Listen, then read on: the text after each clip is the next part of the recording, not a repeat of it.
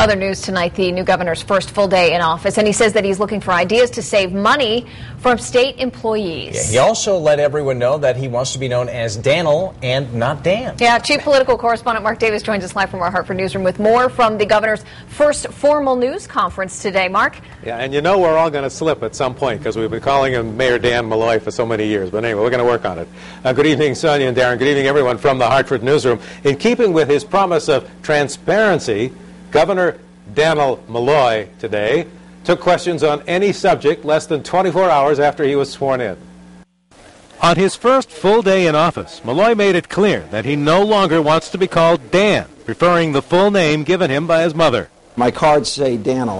I insisted that we go back to my formal name as opposed to Dan. And Malloy revealed that he and his wife Kathy were at last night's inaugural ball till about midnight to accommodate people who wanted pictures.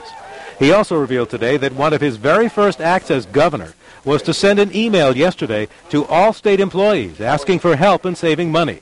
I'm looking for greater efficiencies so that we can accommodate, so that we can find a way to live within our means. But when I asked about the expense of a new gold-embossed leather chair for his office, he sloughed it off. Well, I need a chair, and I noticed it was the only chair that was here behind the desk. And listen, it's a chair. I need a chair. He also said that reports of late hires to state civil service jobs by members of the Rell administration will be fully reviewed before their probationary period ends. No one should be kept on simply because the calendar, because they ran the clock. And he said something that should be music to the ears of big city mayors, that he favors giving them the authority to impose their own taxes. I believe that there should be more local options. I have previously, for instance, testified on behalf of, for instance, a hotel tax is one possibility as a local option, or an entertainment tax.